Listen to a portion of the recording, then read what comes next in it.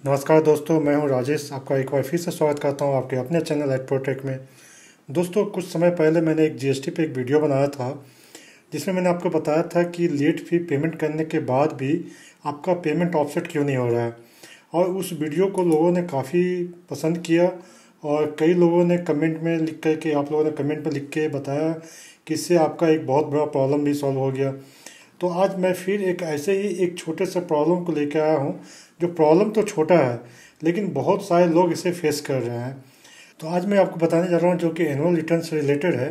जब आप annual return file करेंगे तो आपको सब कुछ भरने के बाद आप यहाँ पे चेकबॉक्स को भी चेक करेंगे, उसके बाद भी आप देखेंगे कि जो फाइनल बटन है फाइल GSTR-9 ये इनेबल नहीं होता है। तो इसका पीछे प्रॉब्लम क्या है, क्यों ऐसा हो रहा है? जब आपने सब कुछ सही सही भरा है उसके बाद ये बटन इनेबल क्यों नहीं हो रहा है? तो चलिए मैं आपको दिखाता हूँ कि इसको स्टार्टिंग से आपको दिखाता हूँ कि प्रॉब्लम कहाँ आता है।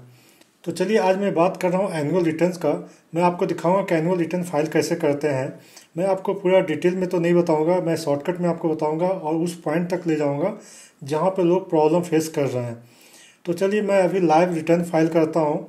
तो अभी जो मुझे एनुअल रिटर्न फाइल करना है वो है 2017-18 का, जिसका लास्ट डेट है, एक्सटेंडेड लास्ट डेट है 31 अगस्त 2019। तो चलिए यहाँ देखते हैं 2017-18 का रिटर्न फाइल करते हैं।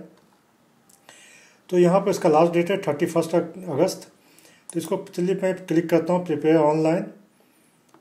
तो अब देखते हैं जब नेक्स्ट पेज पे क्या है ऑप्शन है। यहाँ पे ऑप्शन है आप या तो नील रिटर्न फाइल कर सकते हैं अगर आपने कोई ऑनवर्ड आपने कोई सर्विसेज नहीं ली है या सर्विसेज आपने प्रोवाइड नहीं की है तो आप नील रिटर्न फाइल कर सकते हैं। लेकिन मेरे केस में यहाँ पे कुछ रिटर्न्स है तो यहाँ पर यस ऑप्शन ऑलरेडी डिसेबल्ड होगा और यहाँ नो इनेबल है या आपको नो इनेबल करना होगा। चलिए आप क्लिक करते हैं नेक्स्ट। आप यहाँ पे आप देख सकते हैं कि यहाँ पे आप डाउनलोड कर सकते हैं GSTR-9 जो कि एनुअल रिटर्न है।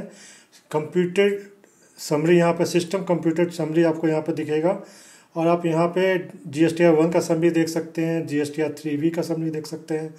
अगर आप यहाँ पे आप वेरीफाई कर सकते हैं कि जो सिस्टम कंप्यूटर समरी है वो सही है या नहीं है, और अगर सही नहीं है तो आप यहाँ पे रिस्पेक्टिव कॉलम है उसमें जाकर के आप करेक्ट कर सकते हैं।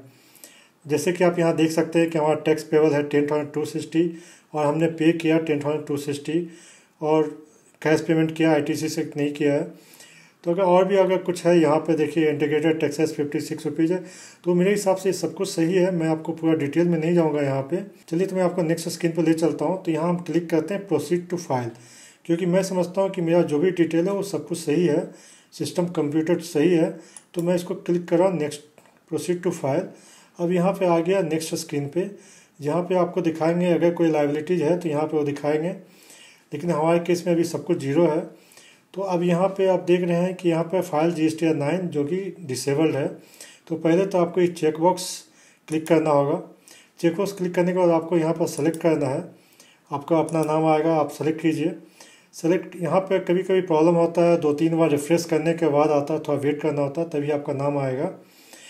जब यहाँ पर नाम आ गया तो उसके बाद अब आपको यहाँ करना है फाइल GSTR-9 पर क्लिक करना है, लेकिन ये इनेबल नहीं है। तो कई लोग यहाँ पे प्रॉब्लम में फंस रहे हैं और बहुत सारे लोगों ने वीडियो बनाया है यूट्यूब पे कि एनुअल रिटर्न GSTR-9 को कैसे फाइल करना है, और वो सारे डिटेल बता रहे हैं, सारे कॉलम बता रहे हैं, लेकिन इससे आगे वो नहीं दिखा रहे हैं, क्योंकि इससे आगे दिखाने का मतलब है कि आपको लाइव फाइल करना होगा। तो मैं आपको ऐसे आगे दिखा रहा हूँ। यहाँ पर GSTR-9 डिसेबल्ड है।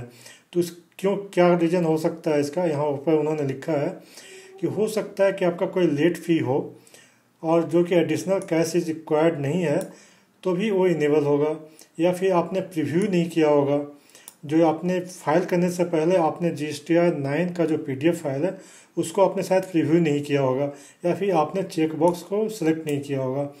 तो हमारे केस में यहाँ पे कोई भी कैश रिक्वायर्ड नहीं है, कोई भी लेट फी नहीं है और हमने चेकबॉक्स को भी किया है शायद, लेकिन शायद मैंने प्रीव्यू नहीं किया है। तो पहले आपको यहाँ पर प्रीव्यू पर क्लिक करना है। अब जैसे ही यहाँ पर प्रीव्यू पर क्लिक करेंगे आप देखेंगे कि GSTR-9 का बटन इनेबल हो चुका है। तो लोग करते क्या है कि पहले इसके पीछे वाले पेज पे लोग प्रीव्यू करके देख लेते हैं वहाँ पे कि हमने जो GSTR-9 फिल किया है वो सही है या नहीं है। तो फिर इस पेज पे फिर से प्रीव्यू करने का कोई मतलब नहीं है। लेकिन यहाँ पे इस सिस्टम का ऐसा प्रॉब्लम है कि अगर यहाँ पर आने के बाद अगर आपने फिर से प्रीव्यू नहीं किया तो ये बटन आपका इनेबल नहीं होगा। तो इस बटन को इनेबल करने के लिए आपको प्रीव्यू करना पड़ेगा, या तो PDF फाइल को प्रीव्यू कीजिए या फिर एक्सेल फाइल को प्रीव्यू कीजिए। तो आप जैसा देख सकते हैं कि यहाँ प्रीव्यू क्लिक करने के बाद यहाँ बटन इनेबल हो गया है। अब आप यहाँ से आराम से फाइल कर सकते हैं।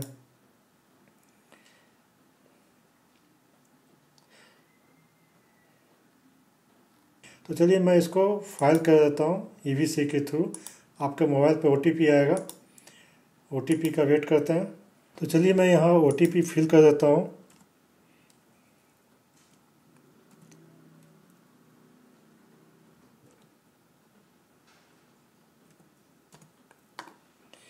तो मैं आपको लाइव यहाँ पर फाइल करके दिखा रहा हूँ और इस तरह से हमारा एनुअल रिटर्न अब फाइल हो चुका है। आप यहाँ देख सकते हैं कि यहाँ पे फाइल स्टेटस दिखा रहा है। तो यहाँ पर जो प्रॉब्लम था कि बटन इनेबल नहीं हो रहा था, वो इसलिए नहीं हो रहा था कि आपने प्रीव्यू नहीं किया, सेकंड पेज पे प्रीव्यू नहीं किया। लोग करते क्या कि फर्स्ट पेज पे प्रीव्यू करते हैं तो सेकंड पेज पे प्रीव्यू करना जरूरी नहीं समझते, इसलिए वो बटन इनेबल नहीं होता है। तो आप वहाँ पे भी प्रीव्यू कीजिए और बटन इनेबल करके आप जल्द से जल्द 31 अगस्त से पहले आप रिटर्न फाइल कर दीजिए। अगर आपको ये वीडियो कोई प्रॉब्लम सॉल्व कर रहा है या इस तरह से कुछ आपको फ़ायदा लगता है तो आप प्लीज़ इस वीडियो को शेयर कीजिए। अगर आपने मेरा चैनल सब्सक्राइब नहीं किया है तो आपकी मर्ज़ी, अगर आप चाहें तो सब्सक्राइब कीजिए अगर आपको हेल्पफुल लगता है तो। बहुत बहुत धन्यवाद।